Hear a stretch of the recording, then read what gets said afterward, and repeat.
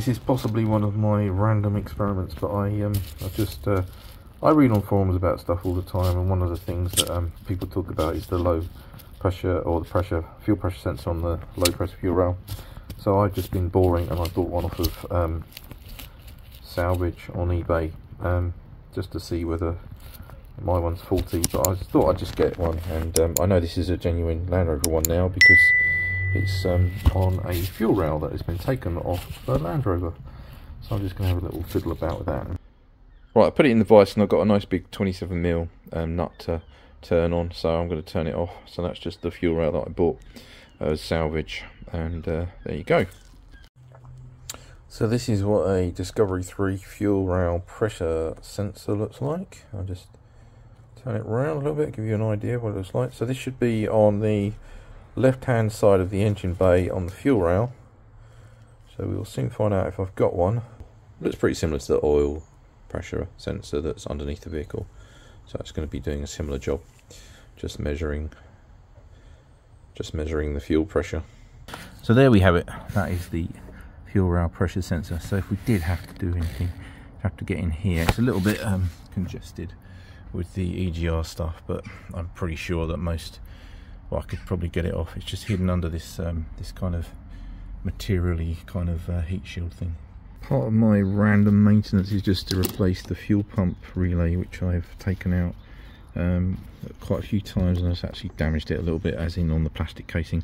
I don't think there's a problem with it, but as the fuel pump has been replaced, I thought it was a good thing to actually get a new relay as well. Managed to get one on the that auction site, and it's a genuine Jaguar one, so that should be good, and it's rated at the same capacity as that.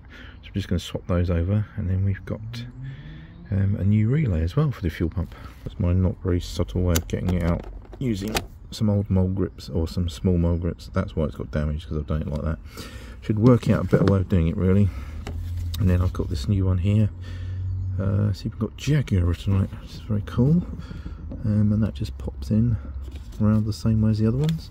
And we just check on it, and you can see that it's pretty much the same spec, and get it to show, not reflect.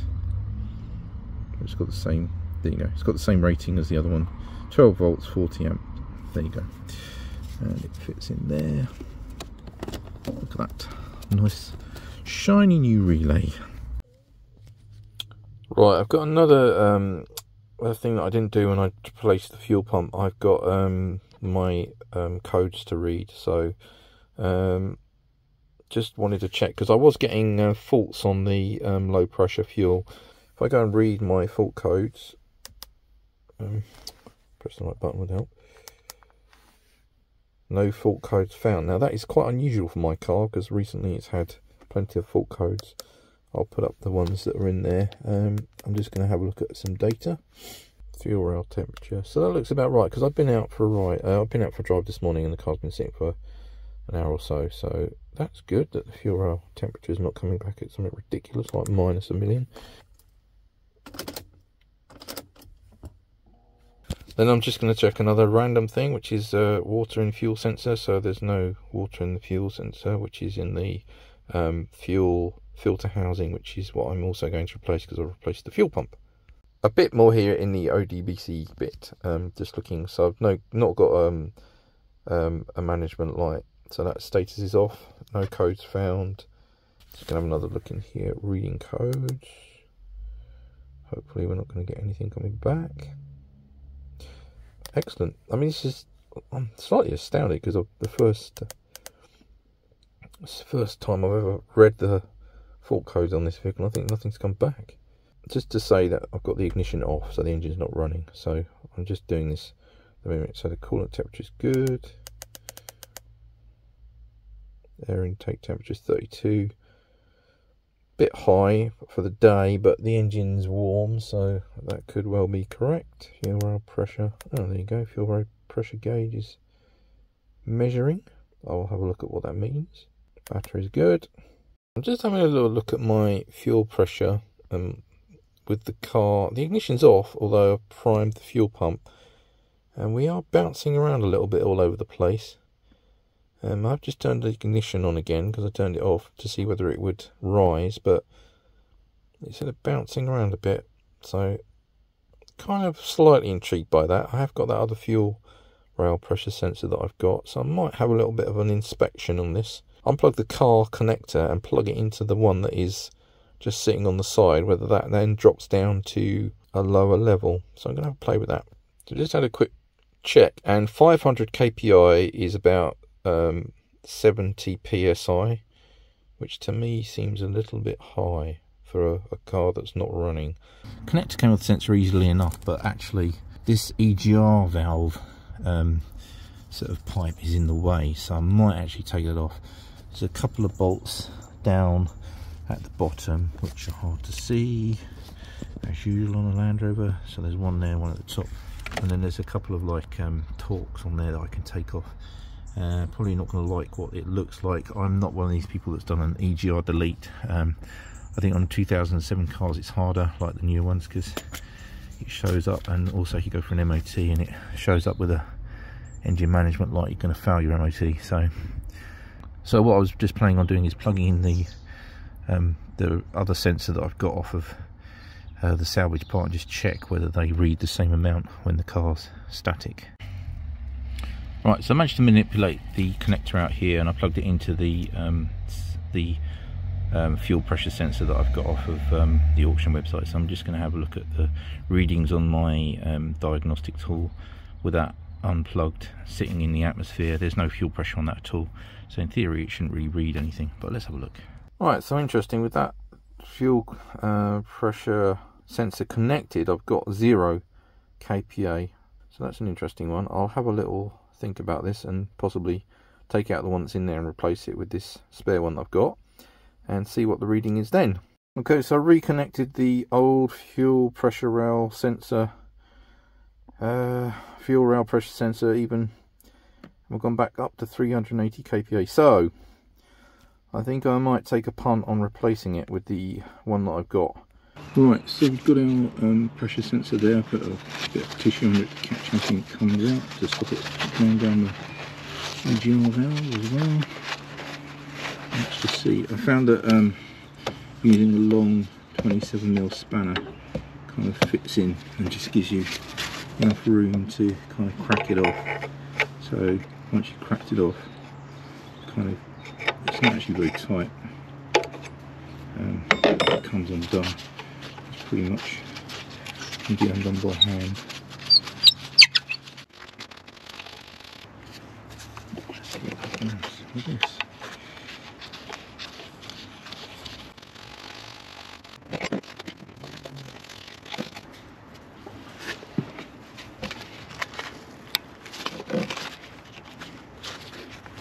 Well, I've just given this a bit of a clean up as well, the old EGR cooler pipe, the recirculation for the exhaust gases. It was a real crusty mess. Don't forget the little gasket as well, that kind of dropped down when I took it off, but it's magnetic, so I had a pickup tool, and then I've just clean the top as well, so it's a bit cleaner to put it back on. And there is also a rubber gasket on that, so don't forget that.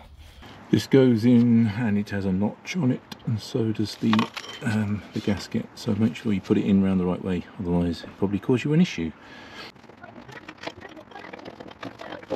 It's going to be a bit tricky, just trying to line it up and put the nut and the bolt in. So I'm just going to use this to line up and hold on to the shim gasket, whatever you want to call it, so that it's not going to just roll off. We start trying to retighten it. It's very limited space in here, hard to see as well.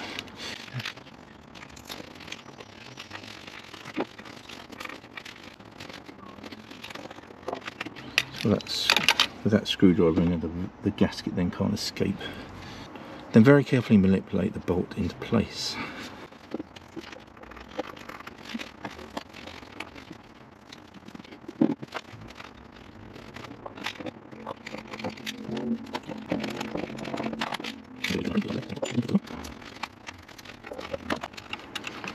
So, as always with doing up a bolt, just do it hand tight to start with. Make sure that you've got everything in position. and we can get the manifold inside.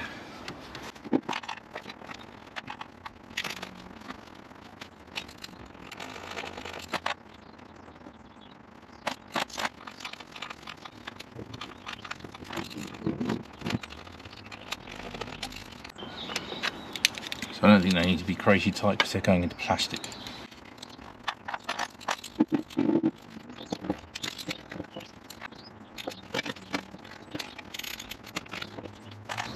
And then don't forget to re-secure the bracket. What's on here? So there we are. It looks like our fuel pressure sensor is now reading a bit more sensibly. It's not reading 70 psi when we're stationary and there's no fuel pressure. I did check at the Schrader valve. There wasn't really, you know, little squirt of fuel came out, so it can't have been very well pressurized. And also when the low pressure fuel system is turned off, it pretty quickly depressurizes itself. So that looks good. So possibly fixed a random problem I didn't know I had.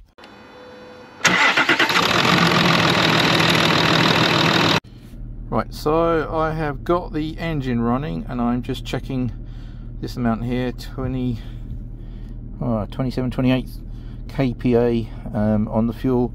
This is just the idle on the fuel pressure. So, and then I'm just going to turn the engine off and see what happens.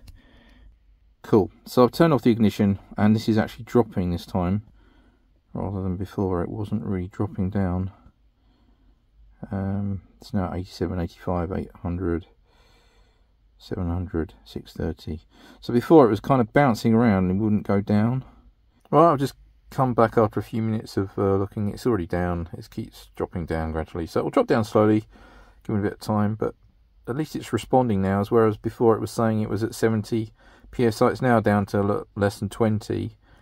Looking a lot better to me. I don't know whether it will affect the car. I'm driving it. I'm not going to drive it tonight, but we will see, and I may well report back on the findings of this. So, random project of the day, having a look at the fuel rail pressure sensor and discovering that on my old Discovery 3 it was indeed misreading.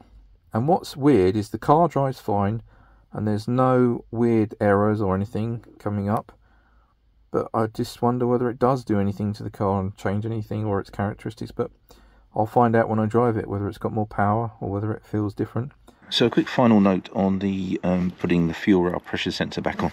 Now in the video, the main part of it, I only had a great big 27mm spanner. So I actually bought this on the next day delivery website, and it's like a stubby adjustable, but it goes up to like quite a big gap.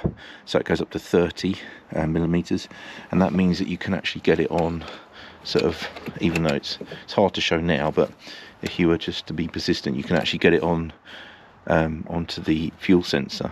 And the problem I had is I couldn't turn it enough with the big spanner to do it up tightly enough, so it was slightly seeping. So I bought this, and then I was able to just give that another good turn and nip it up. And it was all wet around the sensor with diesel, but now, as you can see, it's dry, so that fixed that. So I recommend before doing that repair just to get hold of one of these, and you may even be able to take out the sensor without removing the EGR stuff. But it definitely was easier with the EGR stuff off, and also the advantage of cleaning that end. So another job that I would think about doing is cleaning the other side out, just so that they're both clean and matching. It's one of those things, isn't it? When you see one side's dirty, you want to clean the other side.